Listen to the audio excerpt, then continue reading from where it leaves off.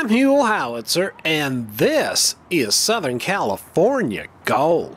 Driving 112 miles during our stay in the St. Louis O'Fallon, Illinois area has made our Prius thirsty for a couple of gallons of $1.99 gas. We're buying $1.99 gas that isn't exactly $1.99 in California right now, which is today's destination.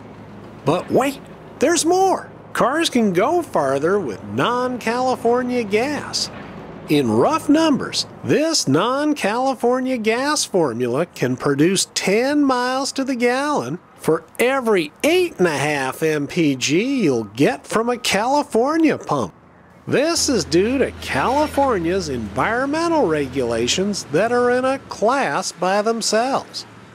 Now, as we say goodbye to the Arch, it's time to say hello to the St. Louis Airport, currently experiencing the new COVID-19 normal.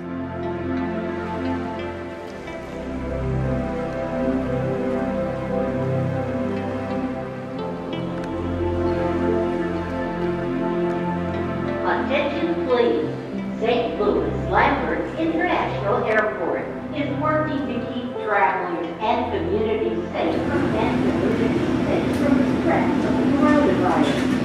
Passengers are now required by county orders to wear a safety belt while at the airport. Additionally, please directions prevent an accident. Please keep in mind the closest exit may be behind you, and in the event of an emergency, leave all belongings. As we say goodbye to the St. Louis Airport, I hope that it and we can soon say goodbye to COVID-19 as we enjoy our moment of getting above it all.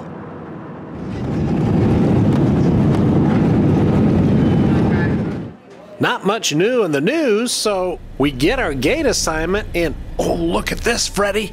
We get this free train ride to our gate, and not a moment to spare.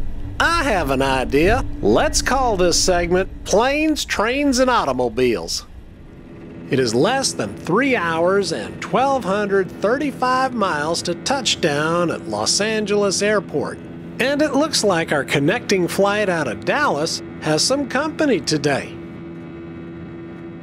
At 36 minutes and about 230 miles to touchdown, we find ourselves crossing the Colorado River, a little north of Blythe, which means we also just crossed the border into California.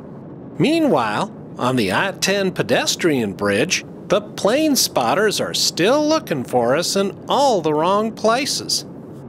The same is true for the plane spotters gathered on North Broadway. 18 minutes and 125 miles from touchdown, we dodged some thunderclouds over Palm Springs. As we punch through to the other side of the thunderstorm, we take a moment to think about Tony and Terry, just to name two of the very fine people who are resting at the Riverside National Cemetery. This hallowed ground also tells us that we have 65 miles to go and 13 minutes to touchdown. At 7 minutes to touchdown, we see the novelty of a free-flowing 57 freeway and the heart of Anaheim's Platinum Triangle. The Triangle is essentially a place where the bicycles, buses, trains, the Angels baseball team, the Mighty Ducks hockey team, and nearby neighbor Mickey Mouse all come together. Look at that, Freddie. People in the Triangle are searching for us. Good luck. We are moving over 300 miles an hour, flying 1.5 miles above the ground and roughly 15 miles away. Over Whittier's Whitwood Mall, Roger tries to find his home near the Los Alamitos Military Airfield about 20 miles away. Yeah, close but no cigar. Approaching Downey, we find ourselves down to the last mile above the ground.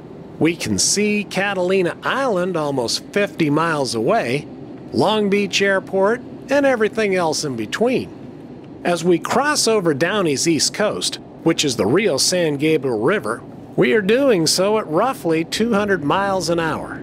This means it'll take us an exact minute to fly coast to coast across Downey.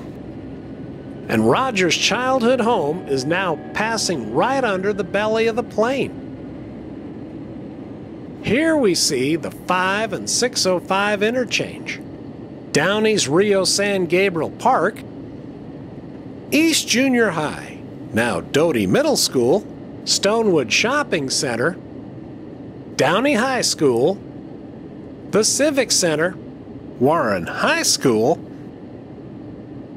and Apollo Park, home of the Downey Historical Society. It's amazing to see how much interest there has been in our plane today.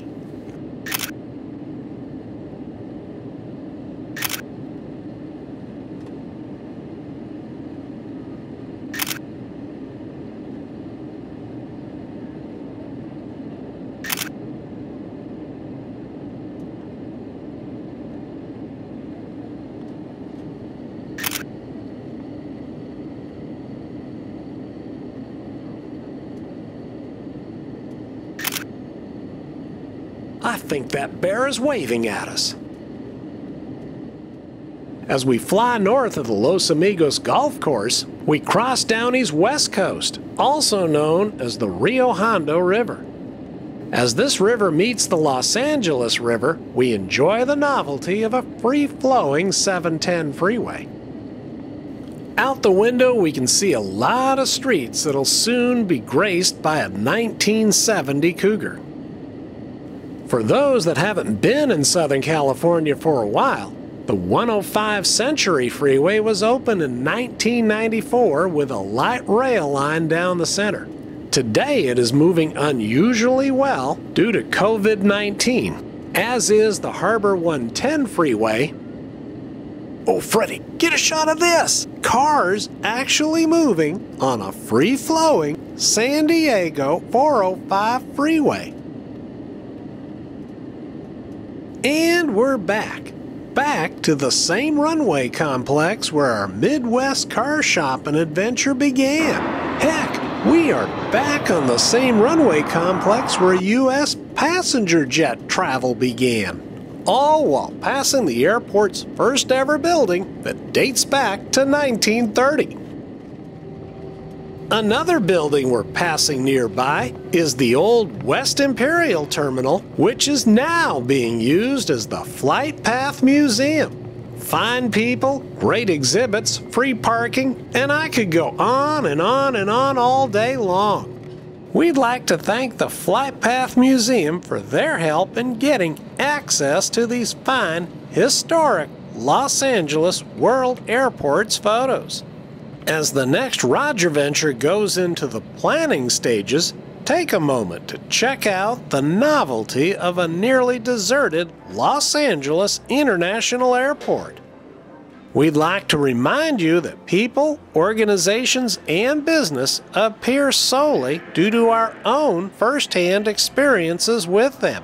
Your experience could be different, although we have our doubts it would be. No person, organization, or business paid in any way, shape, manner, or form for their appearance in this production, which is very unfortunate for our bottom line. At least we now know what a Roger venture is. I'm Huell Howitzer, and here's to a better future. Thanks for watching.